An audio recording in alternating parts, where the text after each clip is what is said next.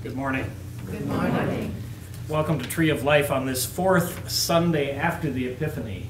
The scripture lessons this morning are going to remind us of the fact that Jesus Christ was anointed to be our prophet, the one who would come and speak God's word to us. But unfortunately, at his time, just as in our time, there are many people who will not listen to that message and reject it outright. The order of service for you this morning is printed in your bulletins. I'm Pastor Richard Schleicher. I'm serving the vacancy at Grace Lutheran in Charlotte, and Pastor Rockoff and I are exchanging pulpits today so that Pastor Rockoff can conduct the call meeting at Grace following their worship this morning. So we will begin our service now with the singing of the first hymn.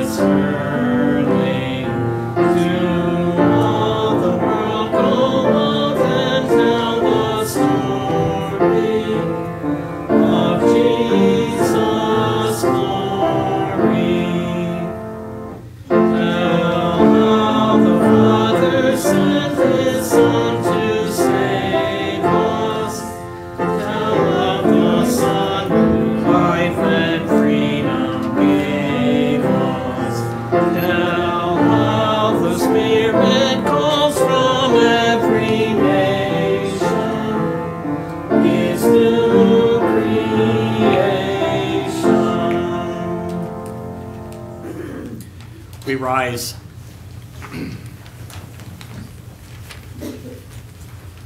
In the name of the Father, and of the Son, and of the Holy Spirit. Amen. Arise, shine, for your light has come. And the glory of the Lord rises upon you. See, darkness covers the earth, and thick darkness is over the peoples. But the Lord rises upon you, and his glory appears over you. Jesus Christ is the light of the world. The light no darkness can overcome. Amen. Dear friends, let us approach God with a true heart and confess our sins, asking him in the name of our Lord Jesus Christ to forgive us. Lord of life, I confess that I am by nature dead in sin, for faithless flirting and selfish pride, for sins of habit and sins of choice, for the evil I have done and the good I have failed to do. You should cast me away from your presence forever. O Lord, I am sorry for my sins. Forgive me for Jesus' sake. Christ has died. Christ is risen. Christ will come again. In his great mercy, God made us alive in Christ even when we were dead in our sins.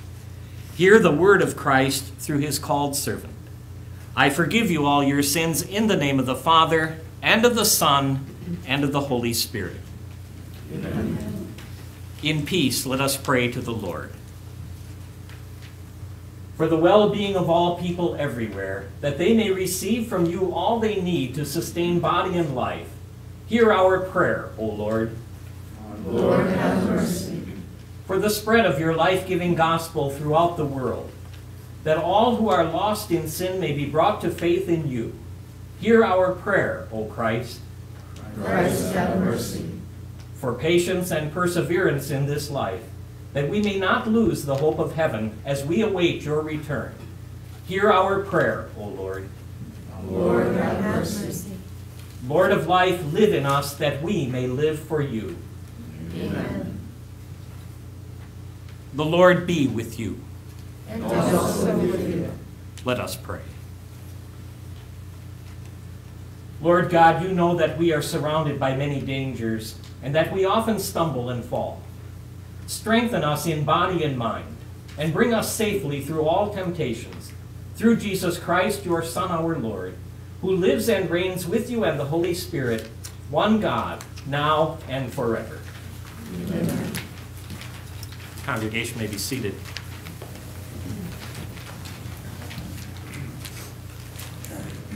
The first lesson for this morning, the Old Testament lesson, is recorded in the book of the prophet Jeremiah, the first chapter, beginning with the first verse. Jeremiah was chosen by God as his prophet even before he was born. And as a true prophet, he is sent by God to proclaim God's message to his people. The word of the Lord came to me, saying, "Before I formed you in the womb, I knew you. Before you were born, I set you apart. I appointed you as a prophet to the nations." "Ah, sovereign Lord," I said, "I do not know how to speak. I'm only a child." But the Lord said to me, "Do not say, 'I'm only a child.' You must go to everyone I send you to and say whatever I command you. Do not be afraid of them, for I am with you and will rescue you, declares the Lord." Then the Lord reached out his hand and touched my mouth and said to me, "Now I have put my words in your mouth. See, today I appoint you over nations and kingdoms to uproot and tear down, to destroy and overthrow, to build and to plant." Here ends the first lesson. The congregation will respond with the two hymn verses as prayed.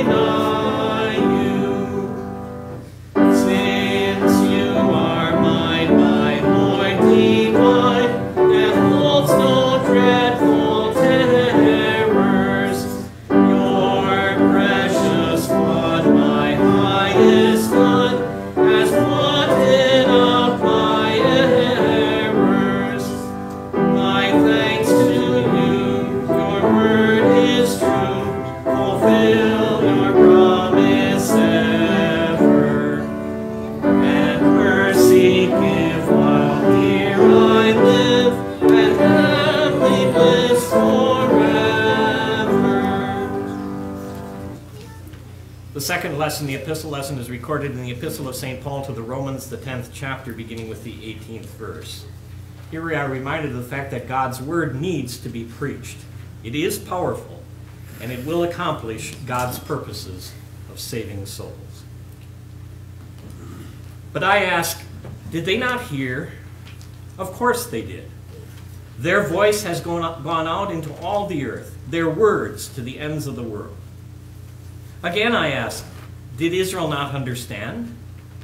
First, Moses says, "I will make you envious by those who are not a nation. I will make you angry by a nation that has no understanding." And Isaiah boldly says, "I was found by those who did not seek me. I revealed myself to those who did not ask for me."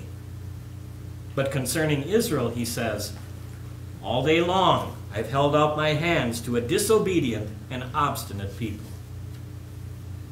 I ask then, did God reject his people? By no means. I am an Israelite myself, a descendant of Abraham, from the tribe of Benjamin. God did not reject his people, whom he foreknew. Don't you know what the scripture says in the passage about Elijah? How he appealed to God against Israel? Lord, they have killed your prophets and torn down your altars. I am the only one left, and they are trying to kill me. And what was God's answer to him? I have reserved for myself 7,000 who have not bowed the knee to Baal. So too, at the present time, there is a remnant chosen by grace.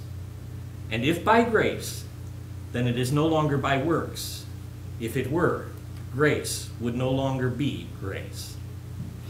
Here ends the lesson. Alleluia. The Spirit of the Lord is on me. He has anointed me to preach good news. Alleluia. Out of respect for the words of Christ our King, we rise for the reading of the gospel. The Holy Gospel is recorded in the Gospel of St. Luke, the 4th chapter, beginning with the 20th verse. Jesus here announces the fact that he is the great prophet who has been sent from God. And those who heard his testimony rejected him and tried to kill him.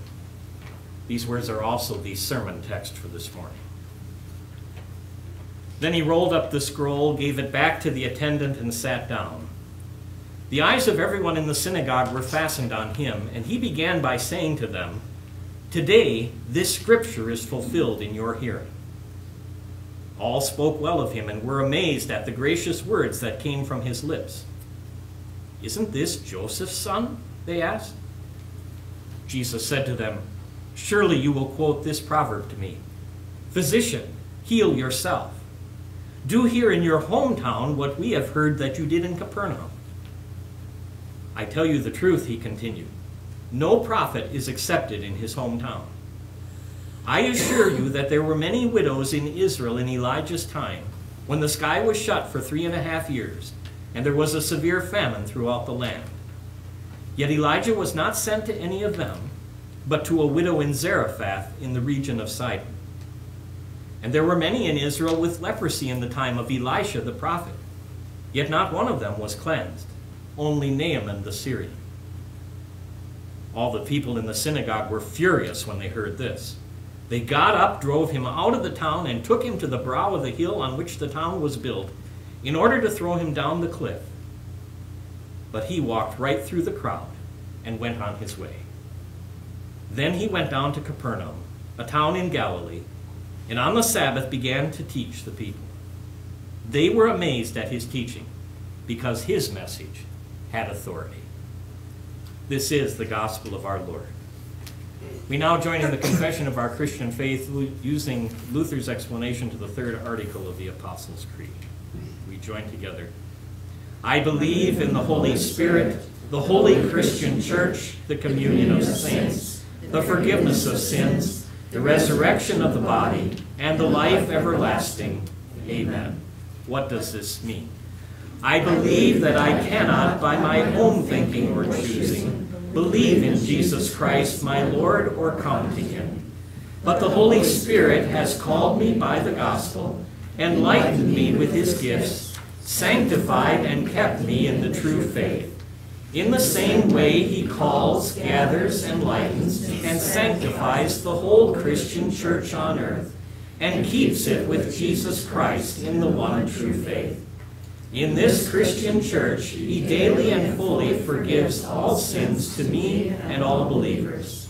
On the last day, he will raise me and all the dead, and give eternal life to me and all believers in Christ.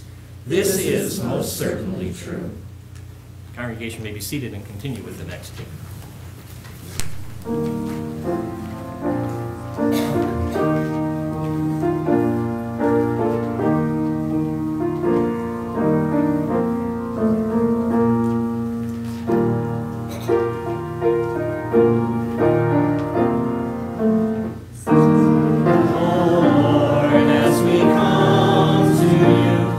Receive the food of your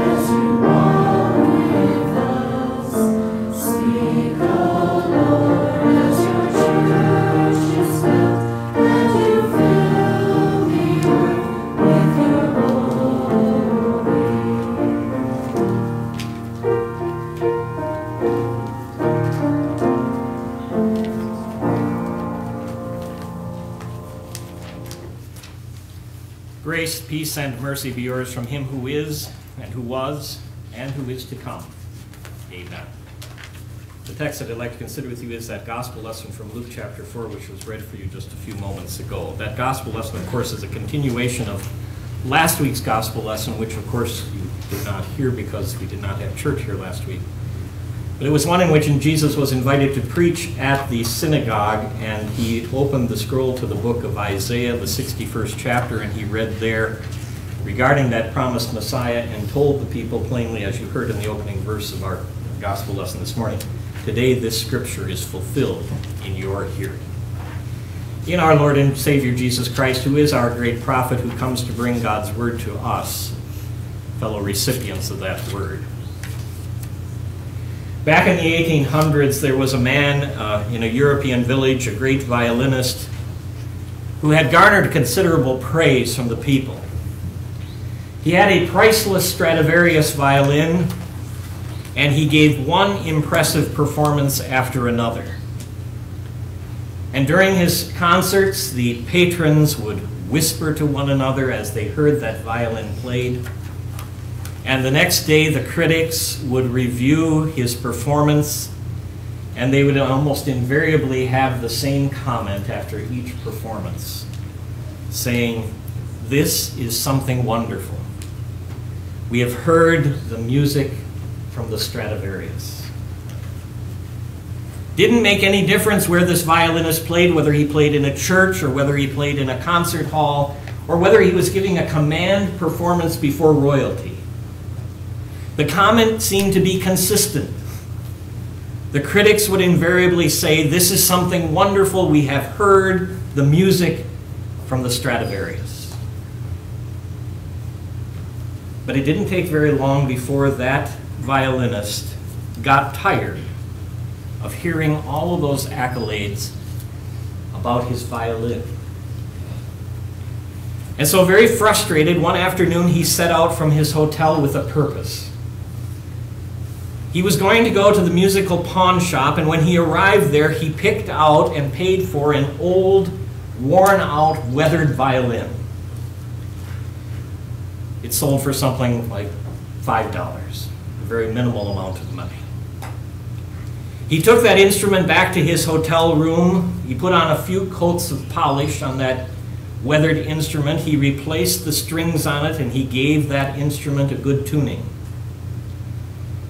And that night, at his performance, he took that $5 fiddle, not his Stradivarius, to that sold-out concert.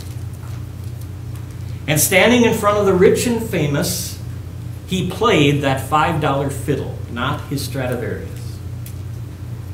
He placed that violin under his chin, and for 2 hours, his fingers flew across the strings of that $5 fiddle, not his Stradivarius.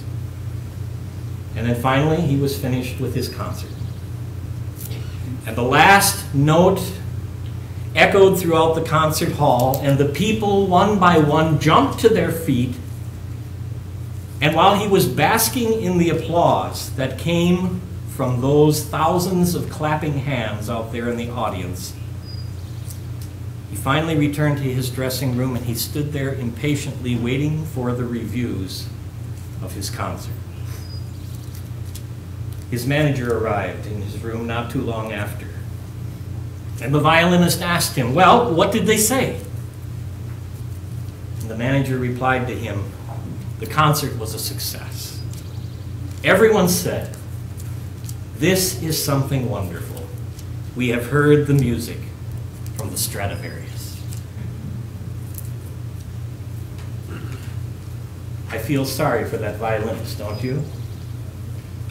After all, nobody likes to be ignored. Nobody likes to be written off. Remember hearing the story of a pastor who was having a church picnic at his congregation, and one of the senior members of the church had been away on vacation and had not been notified of the upcoming church picnic. And it was Saturday evening, and all of a sudden the pastor remembered that this influential member had returned to town and hadn't been notified about the picnic, so he quickly picked up his phone and he called the lady. with a very apologetic phone call to tell her about the picnic the following day. And she brushed aside his regrets with a cold reception, and she said to him, "Reverend, don't say that you're sorry to me. It won't do any good. I've already prayed for rain."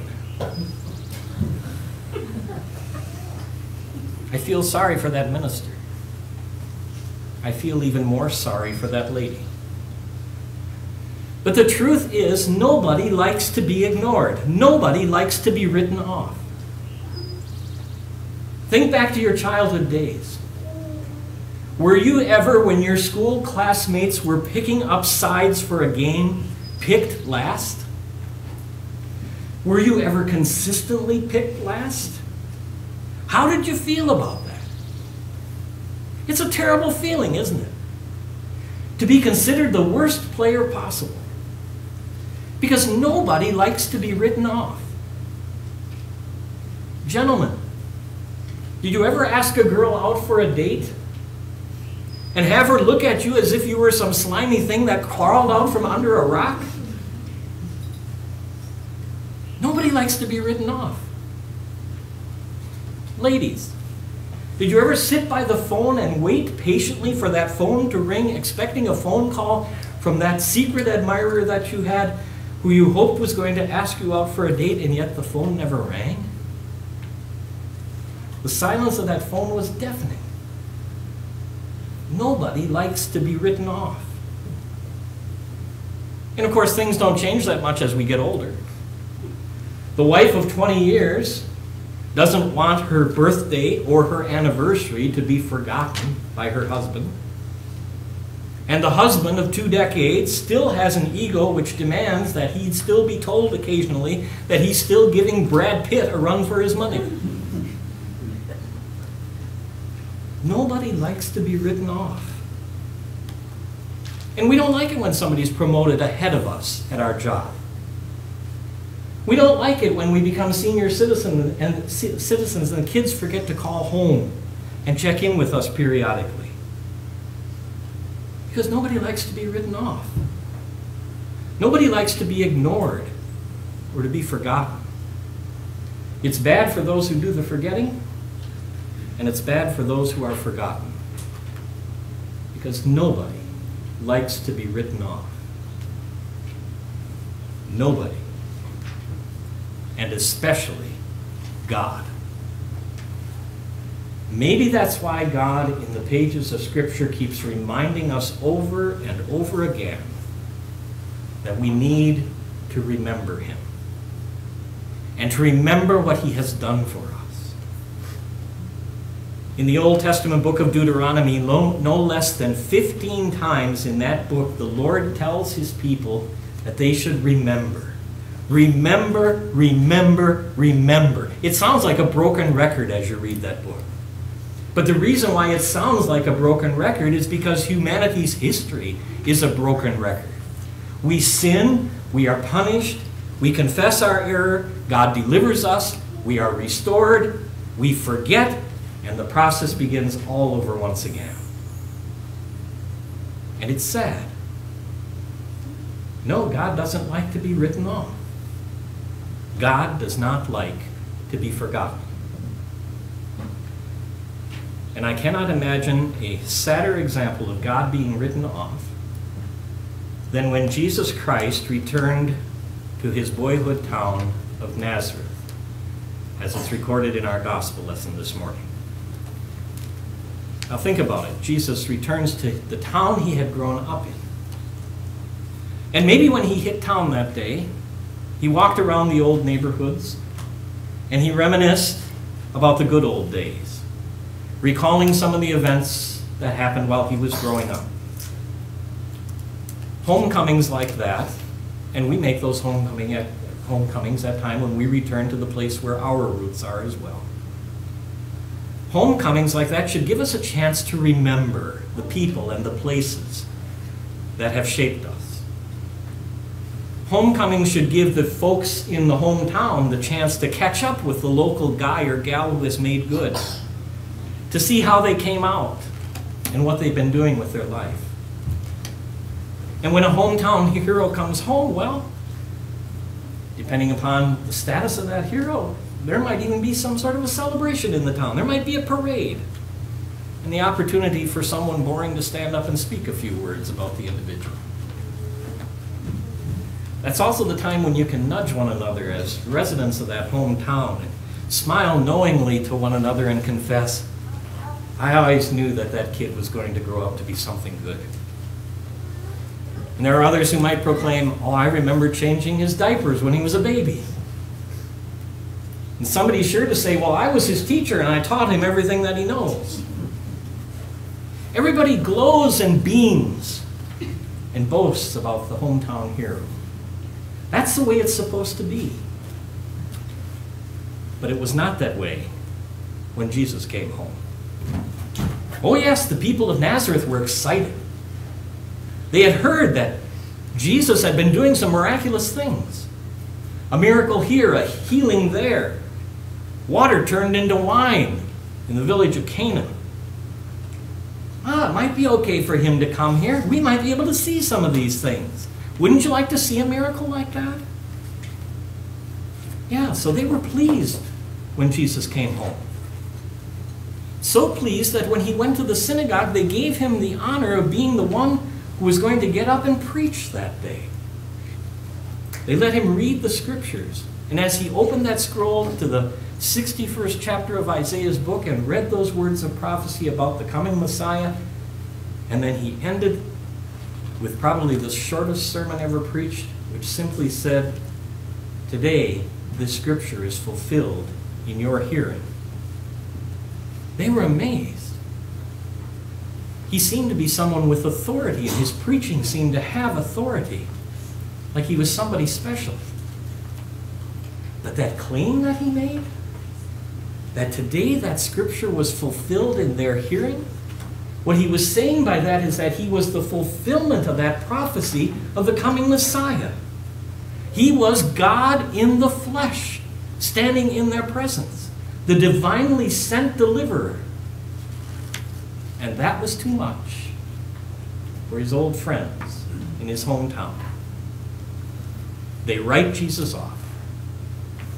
Who in the world does he think he is? I know who he is. He grew up here. He played with my son. He wasn't so big back then. He was Joseph the carpenter's son. And he started his apprenticeship here with his father Joseph in the carpentry shop. Oh, they may have been good carpenters, but being a good carpenter is a far cry from being the Christ, the promised Messiah, the Savior of the world. And they just would not believe Jesus' words. They wrote him off. And they want their local boy to perform some miracles, not to stand there and proclaim himself to be the Messiah. And they wrote him off so strongly that they reached the point that they were ready to take him out to the cliff on which that city was built, that village was built, and throw him off the cliff to kill him. That's how frustrated they were and how severely they were writing him off and his claims of being the promised Messiah. And it's at that time, as they're dragging him out of the city to that cliff, that Jesus performs that miracle for them. Not the miracle they wanted. No. He didn't bring somebody back from the dead. He didn't restore sight to a blind person. He didn't cure a leper. He didn't restore healing to a deaf person. No. As they're dragging him out, he simply frees himself from their grasp, walks right through the crowd, down the road, and as far as we know, right out of the lives of his childhood companions forever. I wish I could tell you that that was the last time that Jesus was written off. But it wasn't, and you know it wasn't. The truth is, Jesus spent most of his ministry being written off. The Pharisees of his day wrote him off, saying, these things that he's doing, these miracles that he's doing them by the power of Beelzebub, the devil. The chief priests of his day wrote him off, saying that he was destroying their nation. Pontius Pilate, the Roman governor, during his trial, wrote him off by washing his hands of the innocent blood of this person. And things have not changed, dear friends, because even today, people are still trying to do their best to erase Jesus, to write him off, to ignore him. History books, as we speak right now, are being rewritten so that the name of Jesus Christ is removed and no longer appears in those books. Educators are trying to eradicate the Savior from the curriculum and the classroom. Many courts in our land, in sometimes subtle and not so subtle ways, are trying to write off the Savior.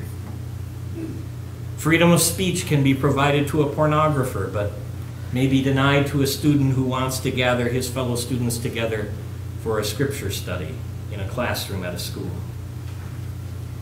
The news media will gladly give coverage to the pastor or priest who sins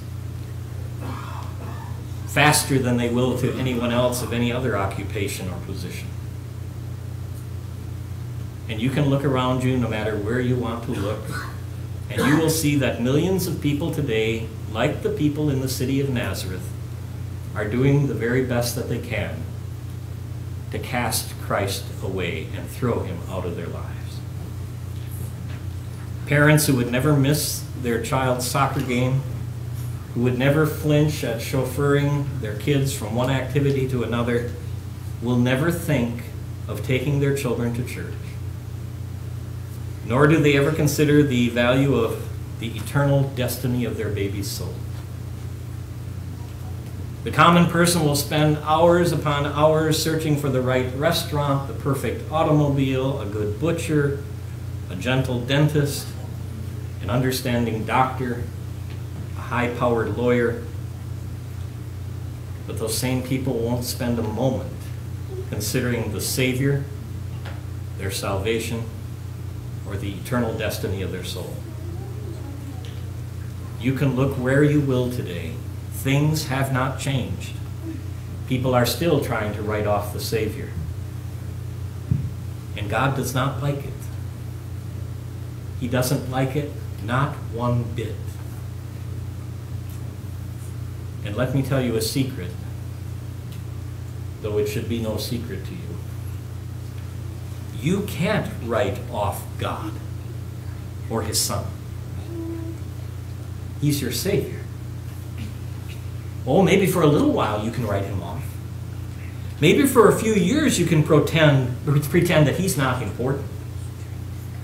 But the time is going to come, and it comes for everyone, when you're no longer going to be able to ignore the Lord. You are either going to acknowledge Jesus Christ as your Savior now, or you will acknowledge him as your judge later. Because Jesus Christ cannot and will not be ignored. And that's what this gospel lesson today is all about, isn't it? God wants us to be saved. He wants us as part of his family. That is the very reason why he sent his Son to this sin-sick world, to redeem us lost and condemned creatures. He sent his Son so that you and I could have life. Not only life here and now, but eternal life in heaven with him as well. And the good news is it doesn't cost us a thing. God has done it all. And he offers it to us as a free gift. That is what God has done for you and for me and for all people. He sent his Son, Jesus Christ, the promised Messiah, the Savior of the world. Jesus Christ came to live your life and to live it perfectly. And then to offer up that perfect life on the cross of Calvary and thereby die your death as well. And on the third day he rose triumphantly from that grave to assure us that God had accepted the sacrifice that he had offered for the sins of mankind, and that forgiveness, life, and salvation are now ours. By his blood, he gives us new life, here in time and then hereafter in eternity. But remember, dear friends, nobody likes to be ignored. Nobody likes to be written off. Not you, not me, not God. So listen to him. Listen to him as the prophet sent from God. The one who comes with that life-giving message of salvation. Because in that message, he's calling you from death to life, eternal life with him in heaven. Amen. The peace of God which passes all understanding shall keep your hearts and minds through Christ Jesus. Amen. We continue now with the offering.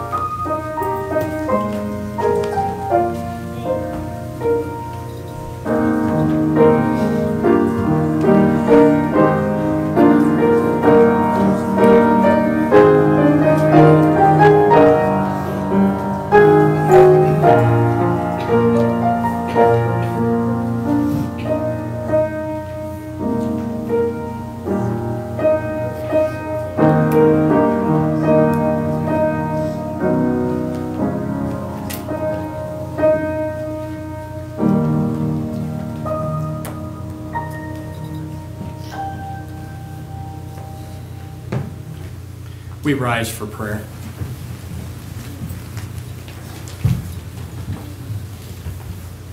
O Lord God, Heavenly Father, in you we put our trust. From the day of our birth to the present, your goodness and righteousness have never failed us. Therefore we come into your presence with great confidence, believing that you will hear us. You have entrusted the word of your salvation to apostles, prophets, and teachers. You have inspired them to write and speak your words in many different languages, that the world may know of your truth and love. Now that precious word has been entrusted also to us, that we may daily demonstrate your love. Forgive us for our neglect in studying and speaking your word. It is your desire that everything we do or say be motivated by love. We may have helped the poor, but been too proud of our generosity. We may have considered the welfare of others, but not at great expense to ourselves. We've often ascribed wrong motives to the very generous and envied them when they were honored for their good works. We've often been puffed up with pride when we compared ourselves with others. In words, acts, and speech, we have often failed to love. Forgive us, Lord. Send us your Holy Spirit to help us love as you love us. And as you showered your sacrificial love in sending your Son, so may our lives reflect that love. May the sick feel your love through your healing hand, and the lonely through your comforting presence. We ask all these things in the name of Jesus Christ, who has also taught us to pray. Our Father in heaven, hallowed be your name. Your kingdom come, your will be done on earth as in heaven. Give us today our daily bread. Forgive us our sins, as we forgive those who sin against us. Lead us not into temptation, but deliver us from evil. For the kingdom, the power, and the glory are yours, now and forever. Amen.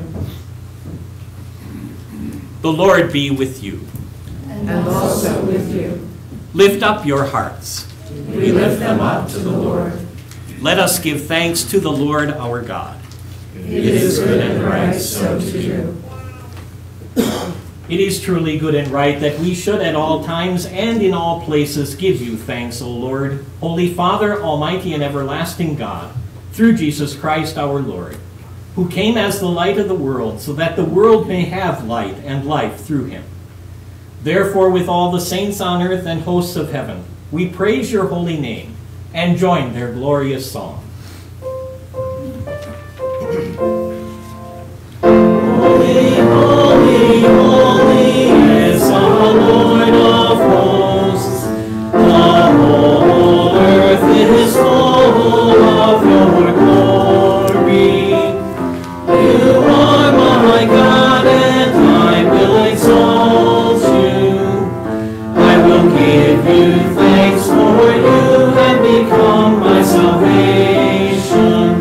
Holy, holy, holy is the Lord of hosts.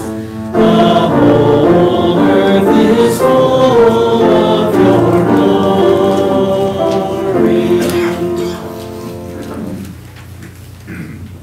Our Lord Jesus Christ, on the night he was betrayed, took bread. And when he had given thanks, he broke it and gave it to his disciples, saying, "Take and eat. This is my body, which is given for you. Do this in remembrance of me." Then he took the cup, gave thanks, and gave it to them, saying, "Drink from it, all of you. This is my blood of the new covenant, which is poured out for you for the forgiveness of sins. Do this as often as you drink it in remembrance of me." The peace of the Lord be with you always. Amen.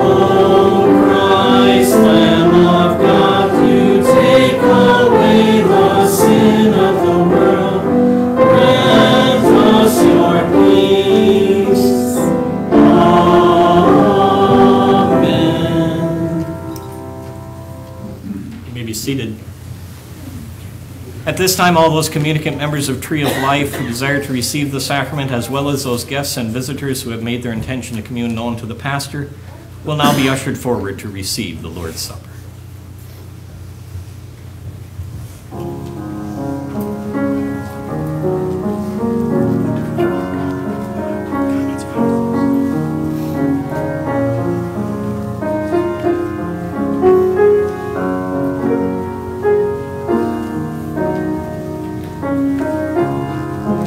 Take and eat. This is the true body of our Lord and Savior Jesus Christ, given into death for your sins.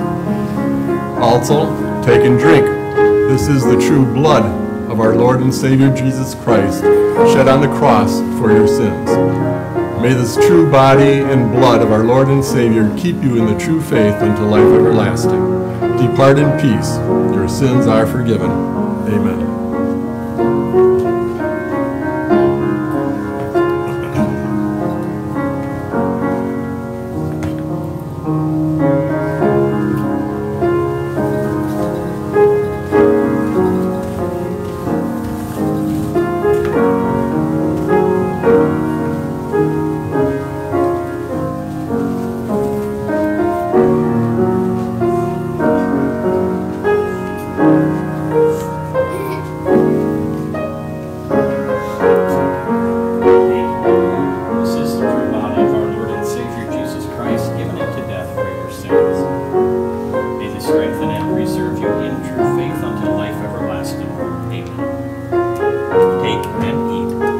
This is the true body of our Lord and Savior Jesus Christ, given into death for your sins.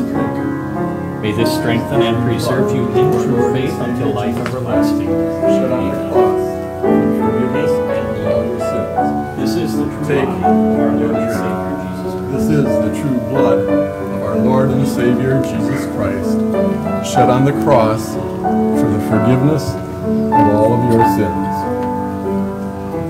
Take and drink.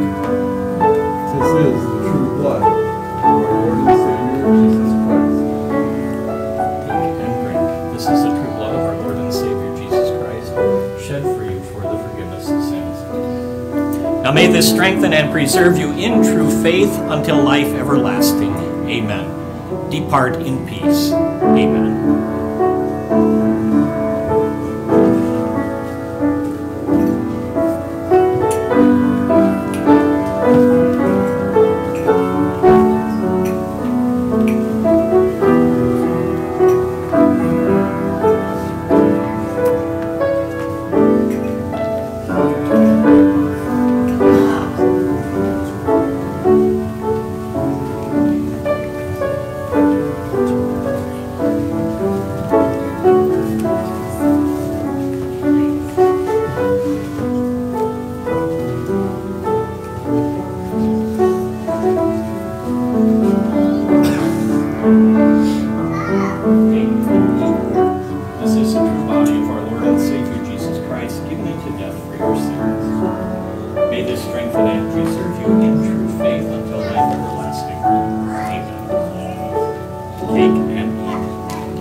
This is the true body of our Lord and Savior Jesus Christ, given into death for your sins. May this strengthen and preserve you in true faith until life everlasting. Amen. Take and drink. This is the true blood of our Lord and Savior Jesus Christ, shed on the cross for the forgiveness of all of your sins. Take and drink. This is the true blood of our Lord and Savior Jesus Christ. Take and drink. This is the true blood of our Lord and Savior Jesus Christ, shed for you for the forgiveness of sins. May this strengthen and preserve you in true faith until life everlasting. Amen. Now may this strengthen and preserve you in true faith until life everlasting. Depart in peace. Amen.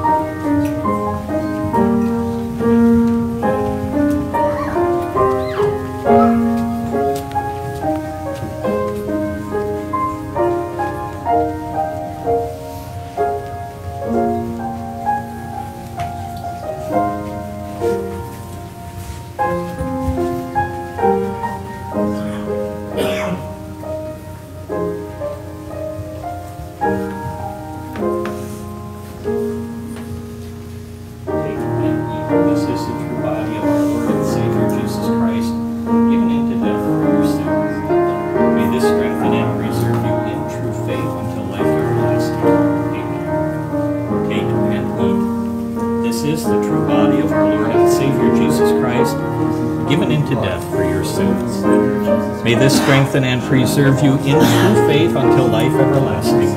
Amen. Take and drink. This is the true body of our Lord and Savior Jesus Christ, given into death, shed on the cross for the forgiveness of all of your sins. Take and drink. This is the true blood of our Lord and Savior Jesus Christ, shed on the cross for the forgiveness of all of your sins.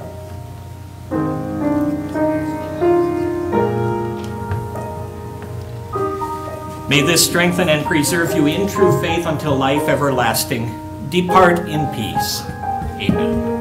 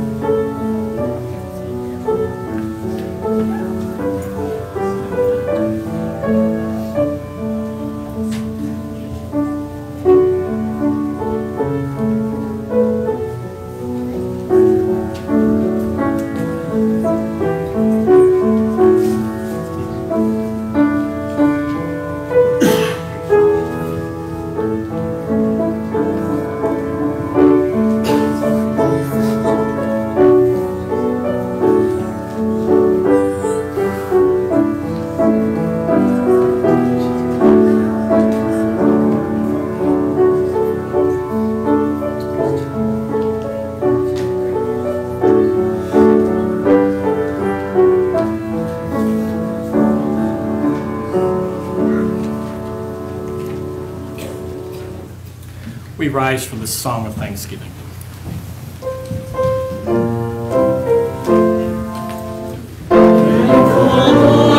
Sing his praise, tell everyone what he has done.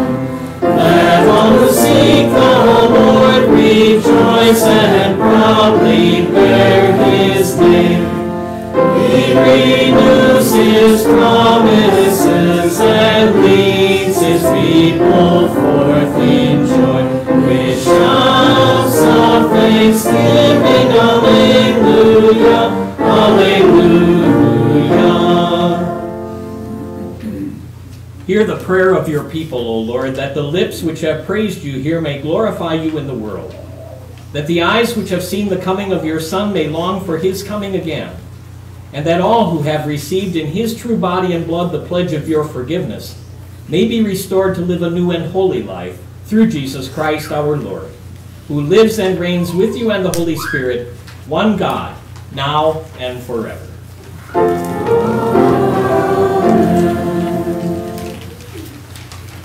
The Lord bless you and keep you. The Lord make his face shine on you and be gracious to you. The Lord look on you with favor and give you peace. Amen. Amen. Amen. You may be seated for the closing hymn.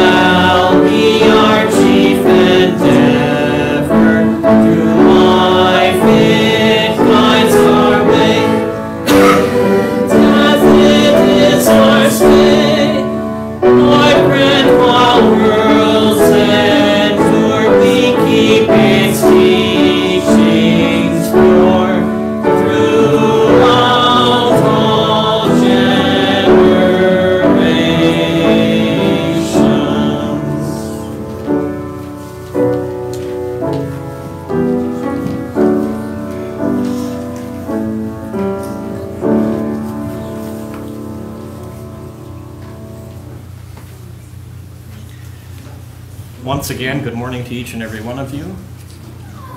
How many of you were here for the origination of the mission back in 1996-97? You remember me there. I served 20 years here in the North Atlantic District. I was the District Mission Board Chairman at the time in which Cary was started. And what a joy it is to be here and see what God has done with this congregation over the years. So it's good to be back. And my roots, as I say, are pretty much here in the North Atlantic District, so it's good to be able to serve the vacancy at Charlotte at this time, too. And Pastor Rockoff is there this morning conducting the call meeting and preaching for the service there. Bible class and Sunday school begin at 11 a.m. There is a potluck also which follows this morning, so please remain for that.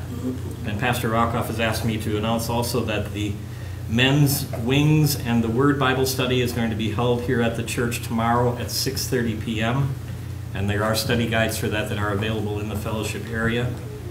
Then we are on the throes of the Lenten season of the church here. Lenten worship will begin with midweek services on Ash Wednesday, which is February 10th, beginning at 7 p.m. And then is there any other announcements that need to be made? Yes. This announcement is for the ladies in the congregation, and in your bulletin you probably found a pink insert or whatever. Please take time to read that. It's about our Secret Sisters program. We have not picked names yet for this year because we would like to get a few more ladies involved in it. And just want to preface that the focus is prayer. It's not about gifts, it's about prayer, and to have a prayer person that you're praying with for the whole year. Yet during the course of the year, it would be nice if you could just pop in a card or two to let them know you're praying for them, like for their birthdays or anniversaries. We're also changing the program a little bit. We're going from February to February. So we'll start this February, and then next February we'll have a get-together, like a little outing, so we can reveal who each other's secret sisters were. So if you're interested, on the insert on the back side is where there's some information you can fill out. One additional piece of information we would like you to fill out, if you feel comfortable doing so, is there's some special prayer requests. And these are things that you already know about. For example, if you have a child graduating from college or high school, we like prayer for that. Or just prayer for your children in general, or a planned vacation coming up for safety for that. So if you already know ahead of time, that way your secret sister can pray for those things. I will be taking these today and next Sunday. You'll probably see this insert again in your bulletin next Sunday. And then on the 14th, I'll be handing out, handing out envelopes with your secret sister in it. Any questions? If not, you can talk to me. Any other announcements? If not, I will greet you at the door and have a blessed week in the Lord.